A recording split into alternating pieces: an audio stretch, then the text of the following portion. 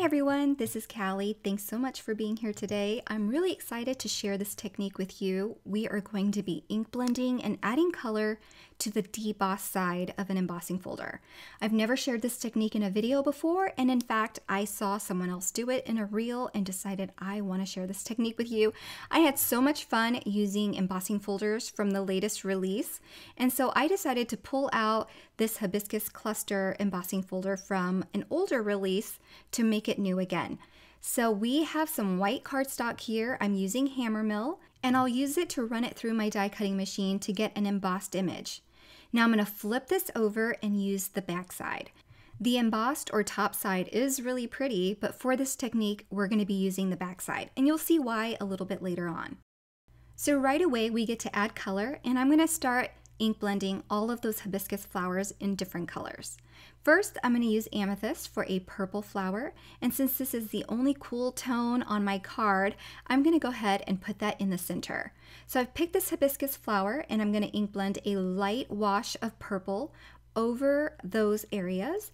And if you can see closely, I'm using the very tip of my blending brush there so that I can get into the nooks and crannies a little bit closer, but not go over too much. I don't want this color to bleed onto any foliage or leaves that are in the background. And I know it's a little bit difficult to see because the cardstock is white right now, but you'll see it fully transform here and be fully saturated with color as we continue to add color to each of the elements on this panel. I added a taffy color to the center of this purple orchid, and now I'm just going back in with that purple again to bring back some of the purple from that because the pink overtook a little bit.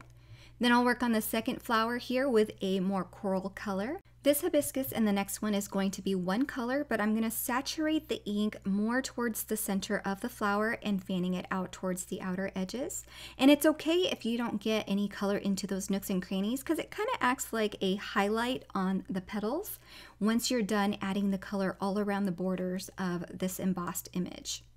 And if you're wondering, I'm using Pawsitively Saturated Inks today by Simon Says Stamp. The second and third colors that I used were Watermelon and Blush. Now I'm going to use some Rose and blend it with Lemonade for another two-toned flower. So I'm starting the color at the center of the hibiscus flowers, or at the bottom of this one here in the top corner. And then I'll just blend it out a little bit less than what I did on the other solid flowers. And then I'll go in with the yellow and just work around the top edges. Again, I'm just using the very tip top of my small blending brush here. There are detail blending brushes that you can use. I'm just making use of what I have out, and this works out just fine. So I'll blend that yellow into the pink, and then you get this peach color that's really, really pretty as a blend from the two colors. Okay, so the flowers are done, and now we're going to work on the leaves. The leaves are very close to the flowers. Before we start, I want to prevent the green from bleeding onto the flowers as I ink blend. So to do that, I'm going to create some masks. What I did was I embossed another panel using Hammermill cardstock, and then I'm going to use a pair of scissors to fussy cut around the flowers. And then I'll inlay those embossed flowers over the debossed areas to mask off the flowers so that I can ink blend the leaves without the green bleeding onto the flowers. I hope that makes sense. If you're a careful ink blender, you can skip this part. I actually created another panel, which I'll show you later, where I did no masking and it ended up being just fine. So if you're worried about it, feel free to take this extra initiative to emboss a second panel and fussy cut for some masking. I'm using two shades of green here, Sprout and Field. I want to add a light blend of the lightest color all over all of the areas where the foliage is, and then go back in with a darker shade to add some shading. So as you can see here, I'm holding down 3 masks with my left hand, trying to ink blend the leaves between the 3 different flowers. And I'll work my way all around the panel until I have all the leaves covered with this lighter green. Then using the darker green, which is Field, I'm going to go in and ink blend the bases of each of the leaves to make sure that there is a darker concentration of color at the base so that it looks like there's shading and shadow to each of the leaves. So quickly I realized here that I don't need the masks very much because I'm only ink blending a smaller area of each of those leaves, but it's really nice to have those masks when those leaves bud up to a flower. So here we have the ink blended panel, and I really want to draw attention to the center of those flowers.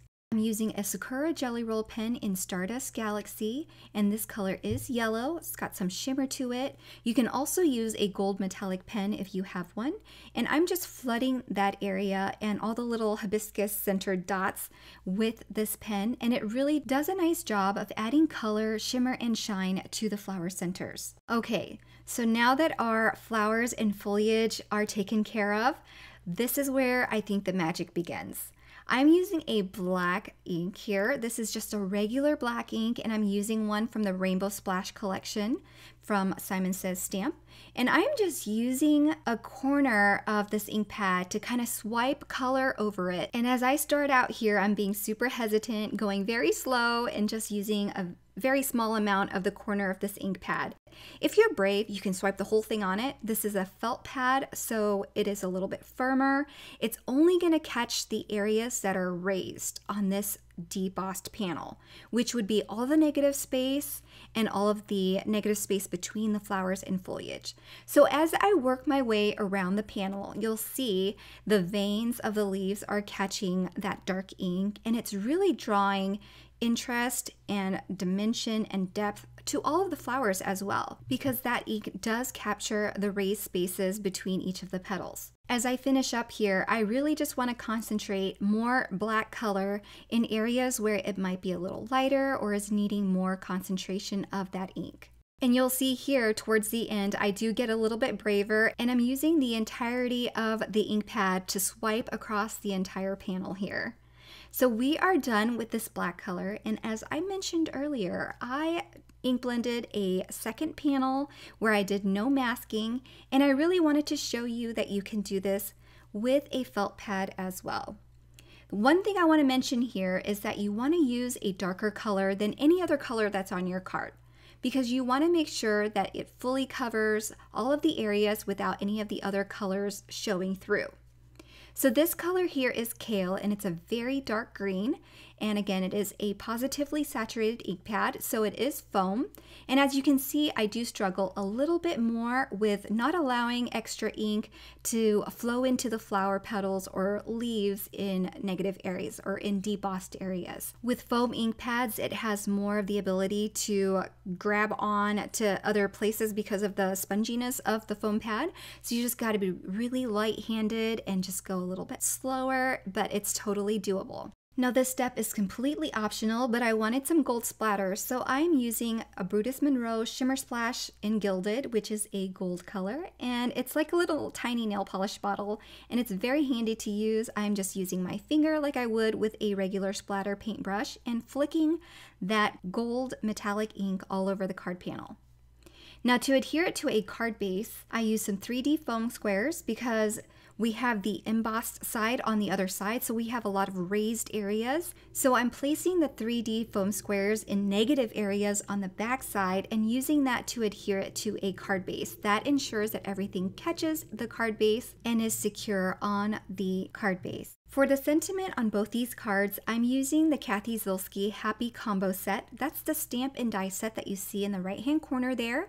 There is also a Kathy Zilski Happy Die, which is what I am die cutting in matte gold cardstock and stacking with 2 layers of white cardstock and then layering over a vellum shadow. This Happy Die coordinates perfectly with the Happy Combo stamp set, and that's why I like to use them together. I stamped 2 sub-sentiments from the Happy Combo set.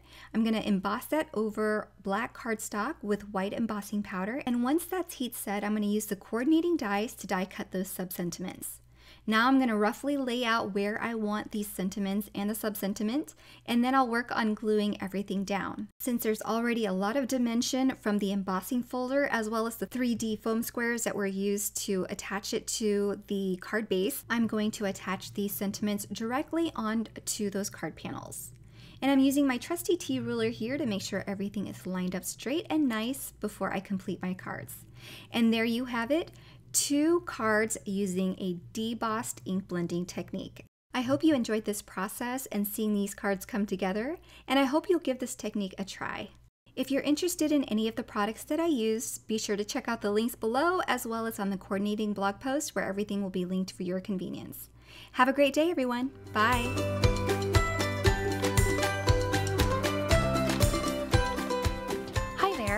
Heidi, Simon's mama and founder at simonsaysstamp.com. Thank you so much for watching our video. If you like what you just saw, be sure to press the thumbs up and subscribe to see more great content.